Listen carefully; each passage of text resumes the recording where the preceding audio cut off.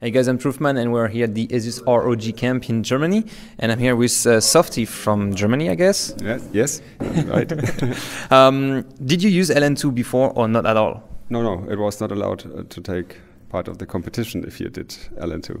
Did you use dry ice maybe? No, just air cooling. So just air cooling, no water cooling, no extreme cooling, nothing. Yeah.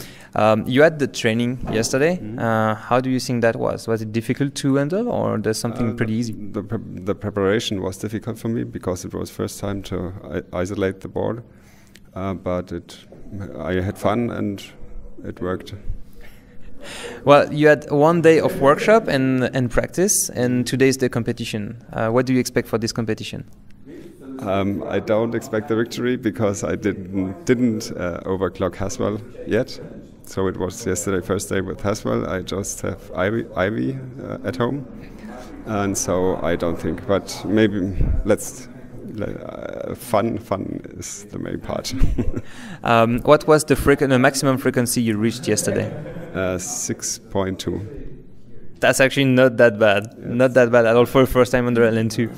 Okay. Will you continue doing LN2 overclocking at home after that? I just get step by step, maybe water cooling and then dry ice and then LN2. Perfect. Well, good luck for the competitions and see you after. Thank you. Bye. Bye.